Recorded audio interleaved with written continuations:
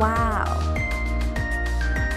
A hiker, clearly shaken, enters a remote English village pub, his clothes all torn and he's full of scratches. "You won't believe this," he says to the bartender. "I was attacked by a leopard." "Really?" "Yes, the leopard, in England." The hiker sits down and orders the strongest liquor they've got. "I tried to run, but it was of course much faster than me."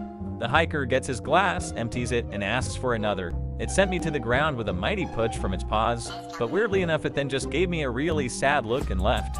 "You met Father Anruz," the bartender says, matter-of-factly.